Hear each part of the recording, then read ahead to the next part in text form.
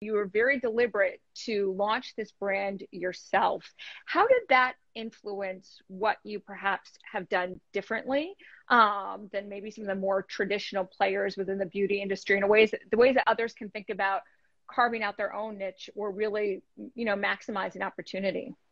Well, I think specifically around this market and my market, sort of who I am personally, because the industry has not supported us, and there haven't been eons of choices and sort of all of these things existing, we have become our own best experts. Most of us are being our own chemists in our bathroom. We've done all the research. We're either making our own products, or we're mixing products, or we're mixing brands, or we've searched far and wide.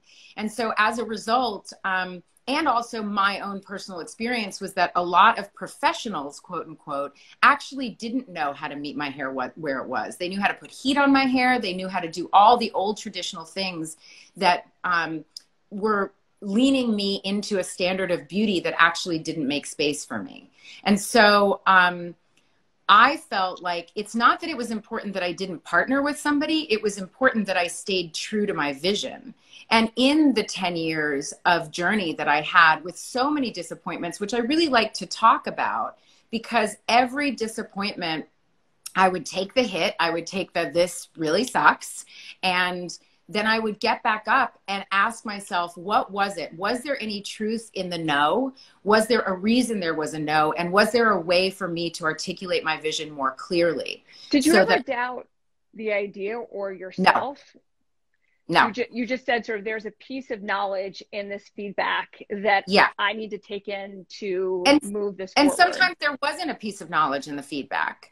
But I will also say, to respond to what you said, part of what you said at the earlier part of your question, strangely enough, in all industries, and this is a part of what we're in right now in terms of this racial reckoning, again, it's always a surprise that we buy, that we are beautiful, that we are talented, that we are important. It's always a surprise. It's a surprise in Hollywood when our movies are a hit, when our shows are a hit, and it's ridiculous.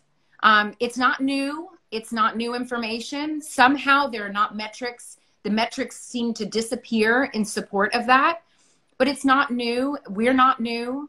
It's the same thing when I won my Golden Globe. Part of what I was saying in my speech, and the only reason I bring that up is not to do this, but part of what I was saying in my speech is it had been 35 years or so since a Black woman had been nominated in that category, but it had not been 35 years since a Black woman was the lead in her life. That is happening all over the place.